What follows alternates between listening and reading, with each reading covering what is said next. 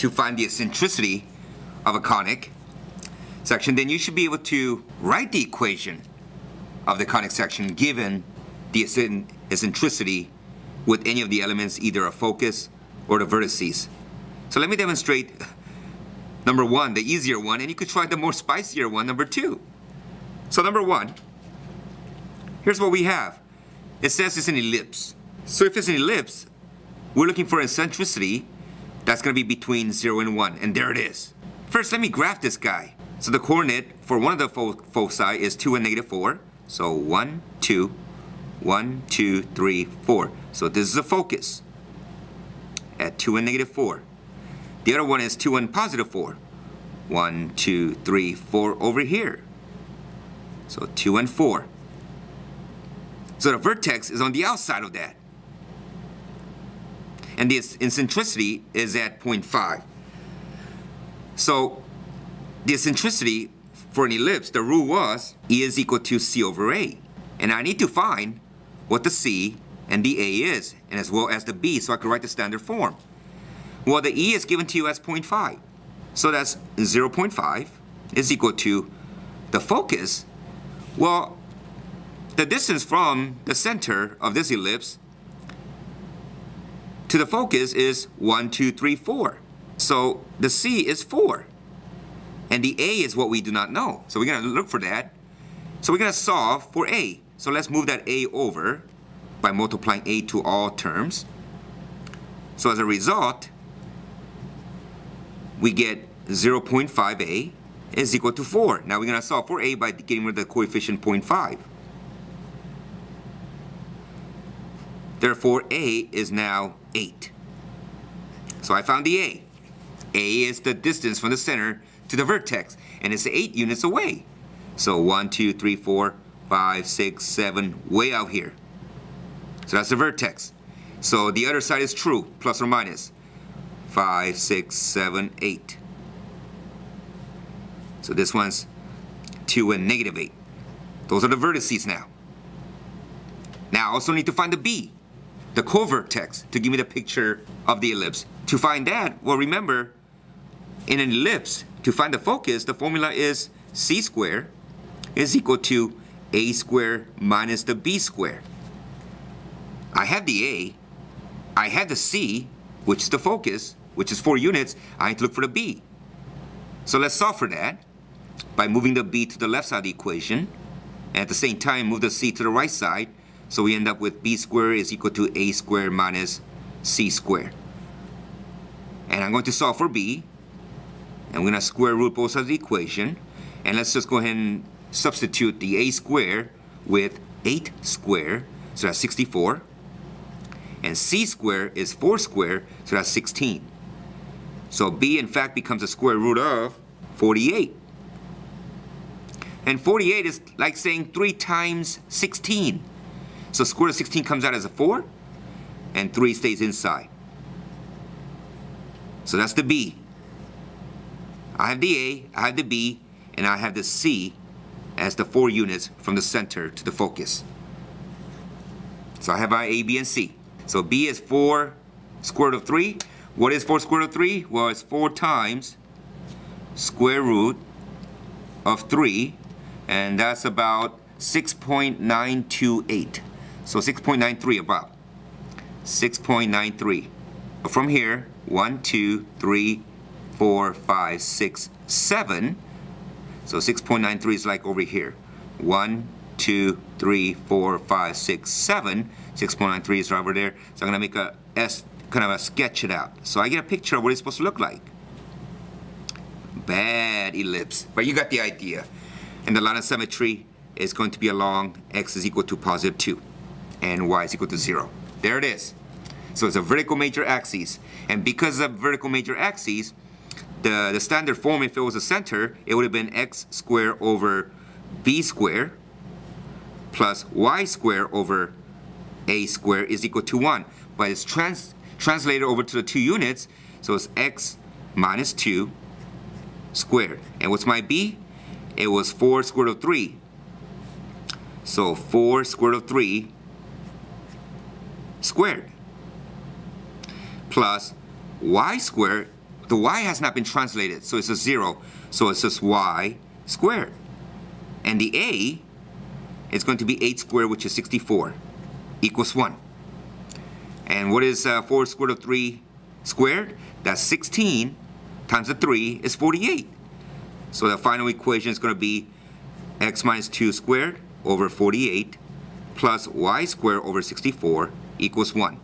There's my standard form of the equation for this ellipse that's been translated over to the 2 units to the right, given this eccentricity. If you move that up, there it is. Okay? Now I want you to try number 2. All right. Now, if you figured this one out, you are awesome, because this number 2 happens to be very, very spicy. I give it 2 chili peppers. Yeah. Here's what we got. If you remember the rule, going back to my green little reference paper, the rule was if you have an ellipse, then the eccentricity is defined as the ratio between the focus, the distance from the middle to the focus, over the distance from the middle to the vertex, C over A, where the eccentricity is less than 1 but greater than 0. It's a quotient.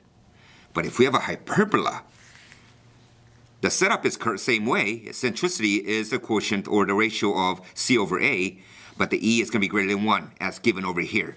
So that's what we're given. So this is the thing we have to remember. Okay? So here what we have, we're going to find out what the components A, B, and the C's are given this information. So let's write that down over here. So we want the eccentricity is equal to C over A. From that point on, we're going to try to write this in standard form. All right? So in order to do that, let me picture this. Get a picture of what this hyperbola is sort of supposed to look like. The coordinate is negative 10 and 4. So on the left side, negative 10 and 4. There it is. And negative 2 and 4. Right there. So those are vertices.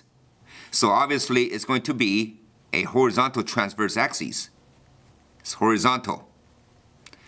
Okay? That means my hyperbolas on either side is going to go left to right. And somewhere inside somewhere is going to be my foci. So I have to look for that on the other side as well. And I have to look for my covertices, the B. Okay? So to find that, we're going to use this setup. The eccentricity is equal to the ratio of C over A. C and A. So let's do that over here. So E is already been defined to you as 2.4. So 2.4 is equal to the focus, which we do not know, but we know the distance from the center to the vertex. Because, look, this is negative 2. And look, this is negative 10. If you wanted to insist, you could find a midpoint to find the distance between those two. And we could tell it's going to be 4 units in, 4 units in. It's going to be negative 6.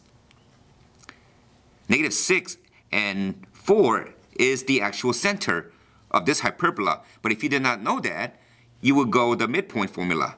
Remember? Is when you add the 2 x coordinates and divide it by 2, and take the 2 y coordinates divided by 2. That gives you the midpoint. So in this case, it would have been negative 10 plus negative 2 over 2, and 4 plus 4 over 2. And if you evaluate, that becomes negative 12 over 2, which is negative 6. And that becomes 8 over 2, which is 4. And in this case, you could have seen that visually. So that's the midpoint. Yeah, so what is the distance from the center, midpoint, to the vertex? Well, it's 4 units away. Okay? And if you did not know that either, you would have used the formula distance formula, which is a square root of the x of 2 minus x of 1 squared plus y sub 2 minus y sub 1 squared. So in this case, what you want to do is take the center, the midpoint, and take any one of those vertices and find the distance. So let's take the first one since I'm already here. It would have been negative 10 minus negative 6, which is plus 6. And I'm going to take a square of that, plus y sub 2, which is 4, minus that 4, which will become 0. And we're going to square root that result. In this case, we get negative 4 squared, which is 16. And that's a 0, that's gone. So square root of 16 is simply 4. So we know that distance from the center to the first vertices either way is 4 units away, as defined by the distance formula. There it is. Okay? So A is 4 vertex, distance from the center to the vertex. The B is what we do not know. The C is, where is the C? Oh well, here we are. We know what the A is, so let's put that here. Let's find the C now. There we go, we don't know that either. There we go. So to solve for C, we're going to multiply to both sides of the equation by that A, which is 4. So that one cancels out. So C in fact equals 4 times 2.4 is, what is that, 9.6? There we go. So the focus is 9.6 units away from the center, way over there somewhere, and way over there somewhere. I don't know. Okay, so I got the A, I got the C, I need the B now. To find the B, remember, for hyperbola, C squared is equal to A squared plus B squared. So now I'm going to solve for B. So I'm going to move the A over, so we get B is equal to square root of C squared minus A squared. So that square root of, well, C, we said it was 9.6. Was 9.6 squared? I need a calculator for that. 9.6 squared is going to be 92.16. Minus the A squared is 16.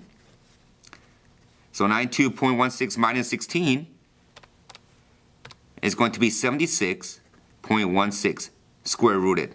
Whatever it is, that's my B. Found it. So I have my A, I have my B, and I have my C.